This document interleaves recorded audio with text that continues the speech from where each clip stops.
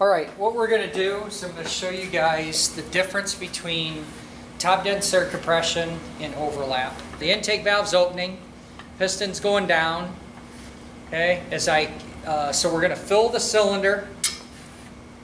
Okay, as the piston comes back up, you'll see the exhaust valve is not moving at all. Okay, so now we've got this tightened up combustion area. Both our valves are closed. Here's a nice close-up showing both valves closed against their seats.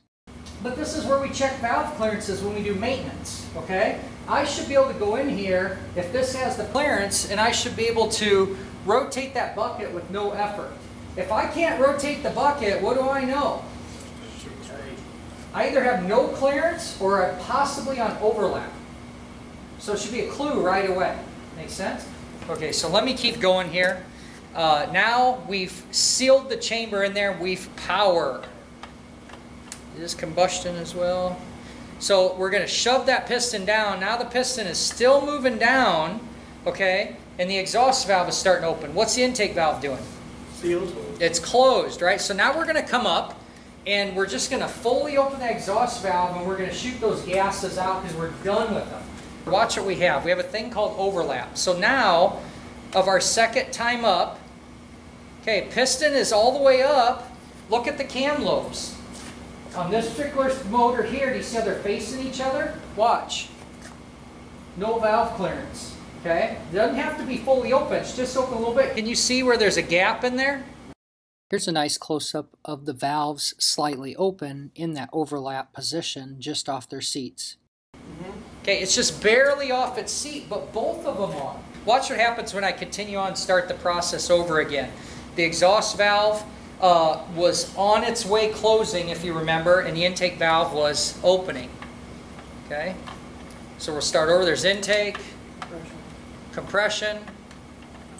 Go ahead. Power. Exhaust. Hey, I want to make a video and really spend some time in here because this is an area that every year teaching or training techs or whatnot that I see is a problem where people seem to have this lack of understanding of top dead center compression because overlap is not talked about in a service manual because it's not anything needed for us as technicians or maintenance or assembly.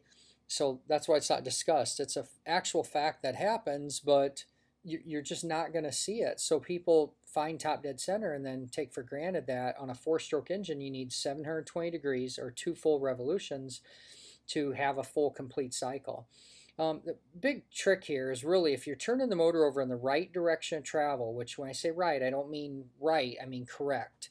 You're going to find that when the intake valve fully opens and fully closes and the piston works its way back up the next time around, you will always be on top dead center compression just from intake, compression, power, and exhaust. So if you keep that clue in mind, you should be safe and be good to always set valve clearance, do cam timing, and do the needed tasks that we need to do on these engines. I cannot recommend enough. If you're unfamiliar, unsure, use the service manual, follow it like a checklist, and everything you need is in there. You'll be able to do this well. But hope this video helps. Watch the motor being turned over. There's a bunch of other great stuff on YouTube that shows the cycles and cutaways. This is one we made here at the college. I did with some students. Took a Ninja motor and that was no good and cut it up, and what a useful tool. So hope you enjoyed it and keep on wrenching.